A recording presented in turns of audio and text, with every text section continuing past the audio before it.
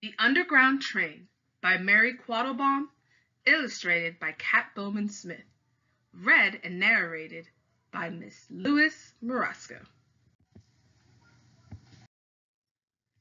The moving stairs rolls down, down, down to the underground train, which rushes past like fast water on miles of track. Vroom, whoosh. What are the moving stairs called? Where do you think these people are going? I grip my fare and Mama grips my hand as the train doors slip aside like silver drapes. We step inside, the doors slide shut. Vroom, whoosh.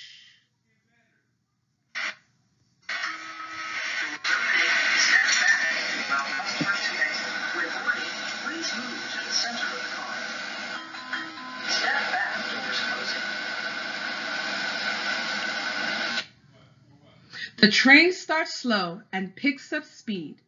I choose an orange seat and watch the tunnel blurring by like a long black night. Vroom, whoosh.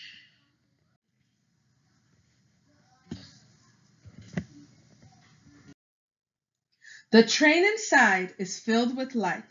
Folks clutch their bags and smile, or read the news, or yawn or talk. The driver calls the stop. Waterfront? Some people leave and others take their seats.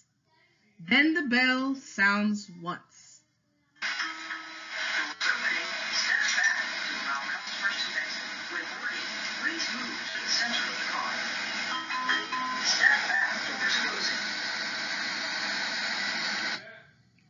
And the bright train starts its rushing into the dark.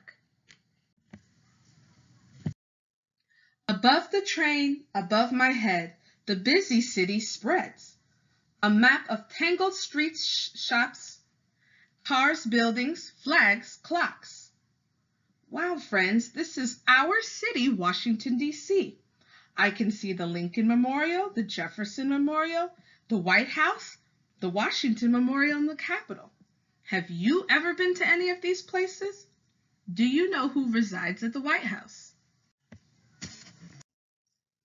Above the train, above my head, a green light turns red. The traffic halts, the people cross. And look at this.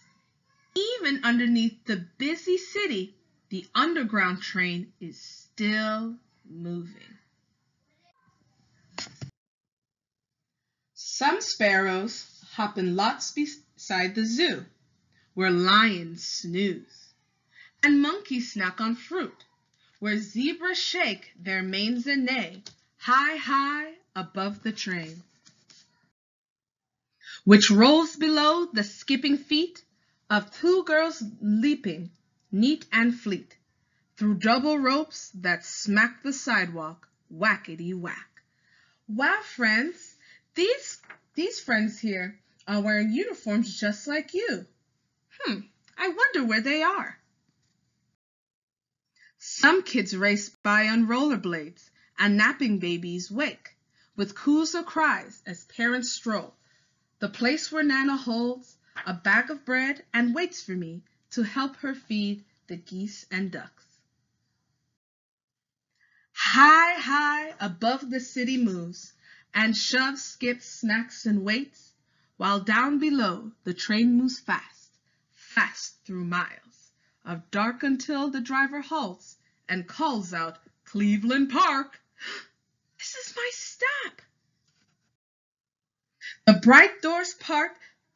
We walk beside the quiet train. I pay my fare. I step and sway. Onto the stairs, which rolls us up, roll me and Mama up, up, up, until the sunshine streams across tangled streets.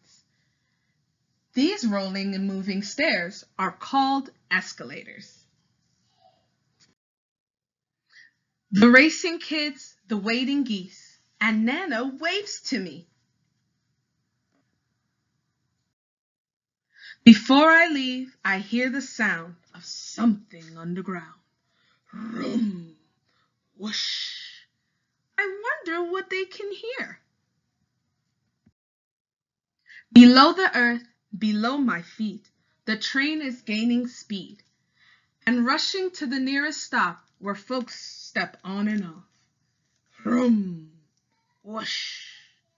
And then it starts again, far down, down, down, in the underground, below the earth, below my shoes. Did the girl and her mom reach their destination? Vroom, whoosh. The lighted train continues. So, friends, who were the characters in the story? Who did they go to see? And how did they get there? There was another character we read about this week that went to go see the same person. Who was the name of that character? The end.